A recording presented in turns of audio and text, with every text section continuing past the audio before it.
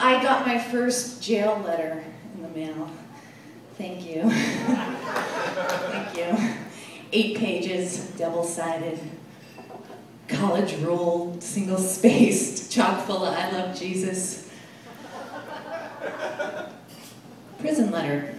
That's where my brother's been. Oh, God. He stopped returning my calls. I thought he was mad because I called him a fuck-up that one time. Turns out I was right. Yeah, my brother got arrested for the 3rd time. 3rd arrest for drinking and driving. Obviously, he has a very serious problem with multitasking.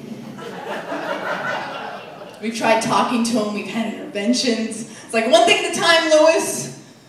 Babysitting and hookers don't go together. No, I don't care if you each get a nipple, it's not right. I haven't written him back yet, because I don't know what to say. What do you say to a prisoner? What do you ask him about? How do you like your neighbors? Seen anybody new? I don't know. And then, you know, you talk about yourself, any little thing you talk about, it's like bragging. You know, like, a prisoner doesn't want to hear about your life. He doesn't want to hear about the movie you went to or the great fajitas you had. It's bragging. He doesn't want to hear about the consensual sex you had with the person of your choice. It comes off obnoxious. I have another brother. Gets better. His name's Gavin. His friends call him Buddy. I call him Cuckoo. I haven't talked to him in a couple years, ever since he broke into my apartment to borrow my television.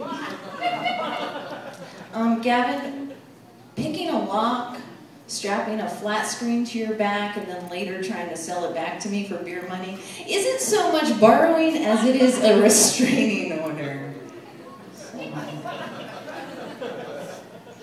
He did recently try to reconnect with me. He added me on Facebook.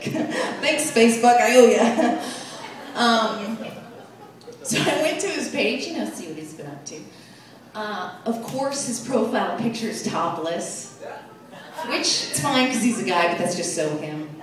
You know, he's in some sort of weird Tai Chi pose, like a bad Steven Seagal film. Ultimate douche. That's gross. Then I went to his info page, and under job, he wrote, International Ghost Warrior.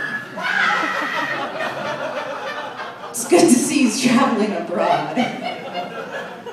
Is there a ghost war going on?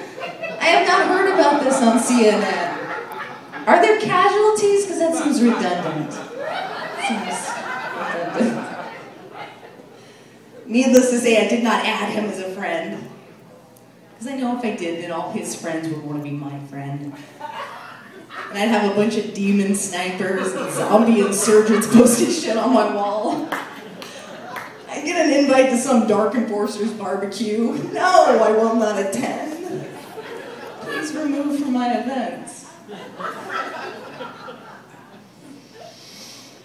I don't think you should be friends with your family on Facebook. I wore heels for you tonight. Trying to be a lady. Usually I do this type of work in Chuck Taylor's. But I'm trying to be more of a girl. I'm a bit of a tomboy. In that quest, I started waxing my vagina. It's Wednesday, it's midnight, we're friends. Who cares? Yeah, it's fresh, it's nice. That's what ladies do. It's required, the magazines say. I was going to this place called Cocktail Wax on La Cienega. Their gimmick is they feed you alcohol while a hot 20-year-old named Madison, you know, rips the hair out of your, yeah. And it was fun at first, because, you know, she was cute. It felt like we were in college just experimenting. But Madison's work started to get sloppy. She was missing spots, and she was rolling in late to her appointments. she'd say things like, "Oh my God, I partied so hard last night, I think I'm still drunk." Or she'd brag about the amazing weed that her boyfriend hooked her up with.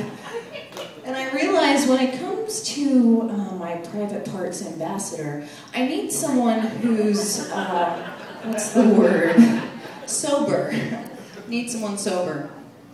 So, my friend Mandy, who's here, she referred me to this Romanian woman named Nicoletta, who works out of her house. Of course she does. Where else would she work? Come on! Yeah. And so you go to her house, it's amazing. You walk in, Beverly Hills adjacent, by the way, and there's like dried fruit, nuts, gold-framed mirrors, Regis and Kathy Lee on the big screen, waxy bed, paper towels. Okay, everything off, waist down, let's go, yes, okay?